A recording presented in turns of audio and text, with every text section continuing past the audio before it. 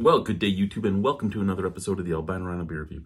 Today we have a beer from a brewery here in Regina, Saskatchewan.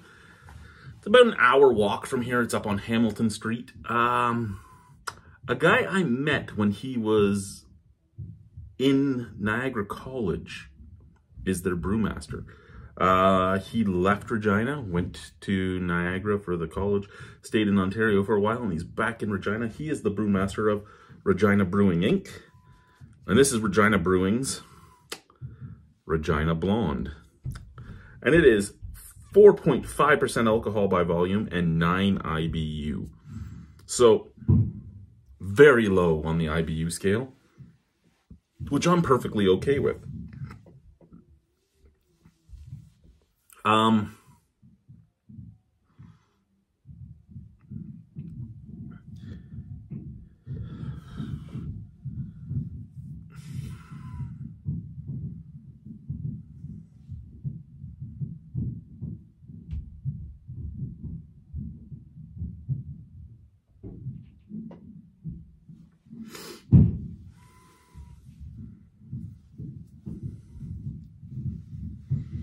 I really like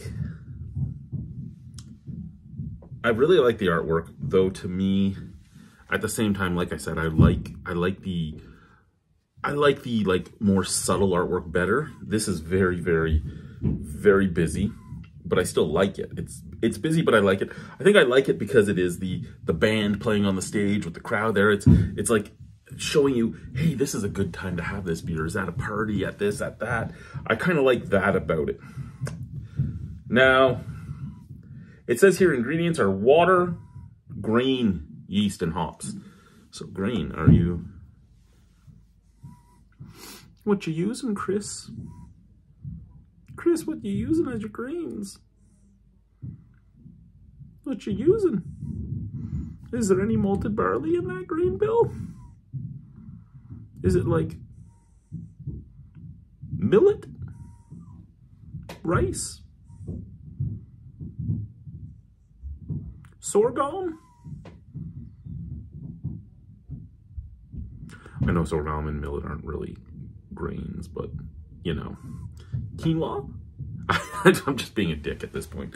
I always love reading ingredients and harassing people about what they say on the ingredients. I mean, usually you would see either barley and wheat, or malted barley, malted wheat, or malted barley, wheat flakes, or malted barley corn. But usually you don't see just grain. You don't normally just see grain on there, which really makes me wonder about it, right? It was $4.99 for the can at Urban Cellars. So, I mean, that's a lot of money for just a 4.5% alcohol. I was actually going to go to the brewery and see if Chris was there today. That was my intention, was to go say hi to Chris. But tonight was their trivia night, and when we got there, there was no parking anywhere on the street, and I'm like, I don't think I want to go in to get that. To get any beers and see if he's there, because if he's not there, if I don't see my buddy with his giant beard, I've just kind of wasted my time coming here. They have a lot of beer from what he said that I would love to try, but I just didn't go in, right? I was like, yeah, we'll do this another time.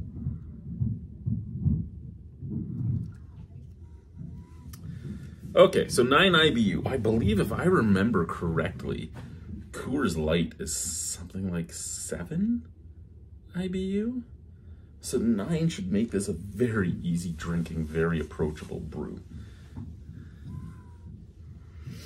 A little bit of haze, more haze than I expected. A beautiful golden color, a little bit of carbonation moving up there. Bright white head. There is a snap, crackle, pop in there.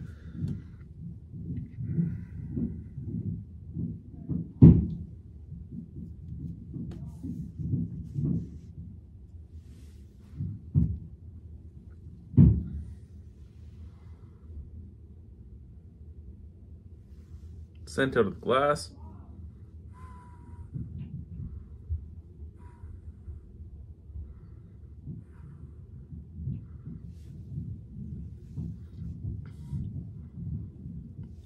I just inhaled some foam and I still didn't smell anything out of the glass. Out of the can, very subtle sweet notes.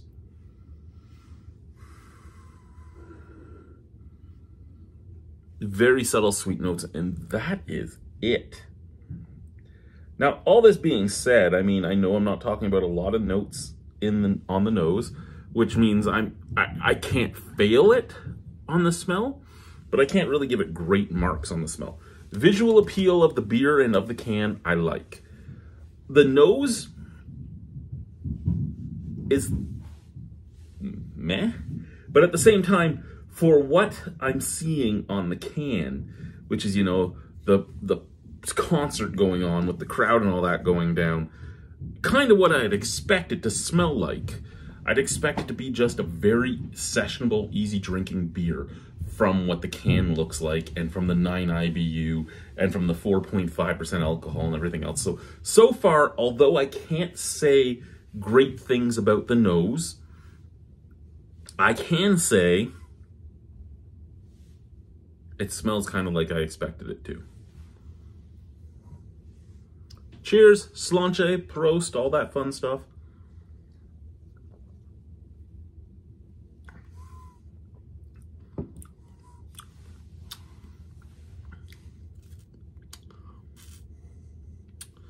Okay.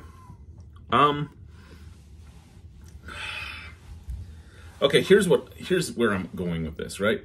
It's a big can. It's $5 a can.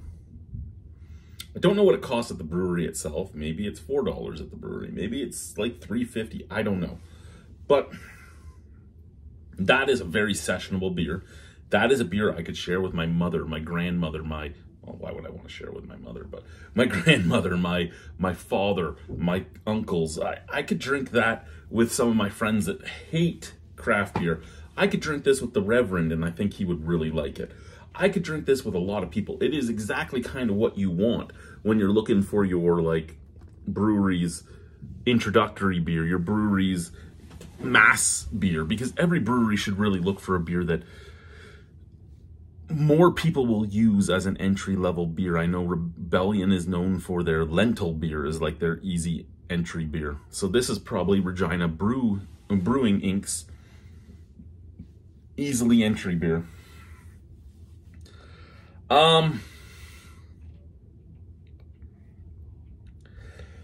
After saying all that, I don't have a lot to say about this beer. It's a solid beer. It really is. It's a solid beer. I can't badmouth the beer. I can't...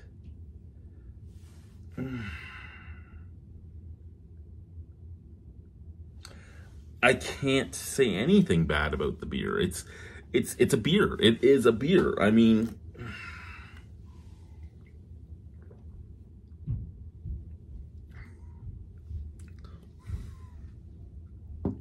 slight sweetness up at the forefront. Almost has a touch of astringency to it, which I would get from a lot of rice beers. I'm not saying it's a rice beer. It could be a lot of different things that cause that astringency. Just saying there is an astringency up at the front that gives me paradigms of rice beers. Very sweet, slightly astringent, very light bodied, easy drinking. After that sweetness, I get